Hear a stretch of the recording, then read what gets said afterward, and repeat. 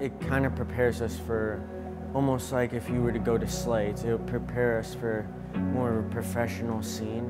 It'll also teach us how to take care of ourselves in the future, because everyone needs to know how to cook themselves, because it'll save them money in the future.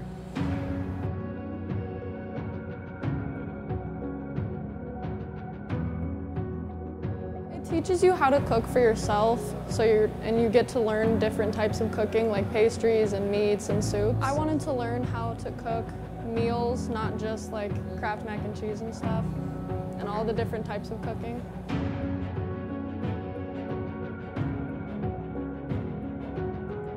I chose the CTE class Culinary because I love cooking and I enjoy learning new recipes.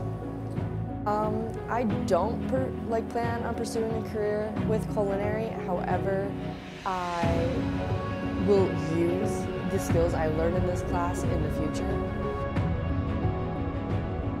So preparing students for the future is really an important part of our CTE department here at Harrisburg.